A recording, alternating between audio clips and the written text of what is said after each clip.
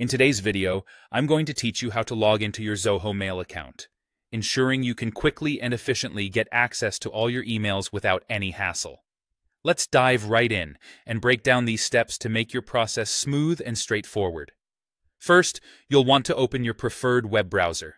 You can either type in the URL directly by entering http://mail.zoho.com into the address bar, or you can simply open up your favorite search engine and type in Zoho Mail Login. This search should direct you to the appropriate page. Using either method will bring you to Zoho's homepage, where you can securely sign in to your account. Once you're on the Zoho Mail Login page, you'll want to locate the Sign In button. It's conveniently placed at the top right corner of the page, so it should be easy to find and click. By selecting the Sign In button, you're ready to move on to the next step, which involves entering your account credentials. Now that you're on the login page, it's time to enter your email address.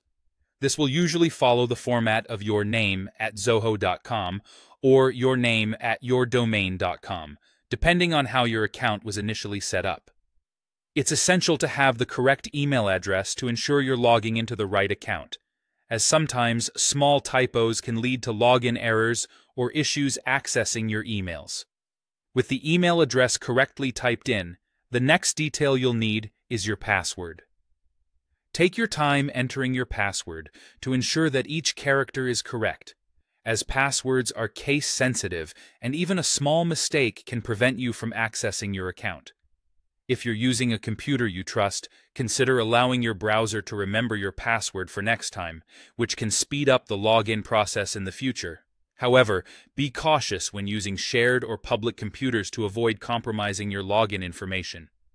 Once both your email address and password are entered, it's time to hit that Sign In button again.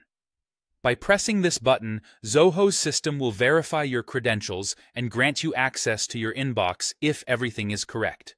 If there are any issues with your login, double-check your email address and password for any small errors.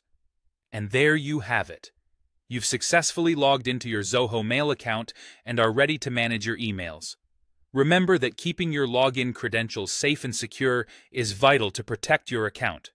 It's always a good practice to sign out of your account when using shared computers. Thank you for joining me today in this quick guide on accessing your Zoho Mail.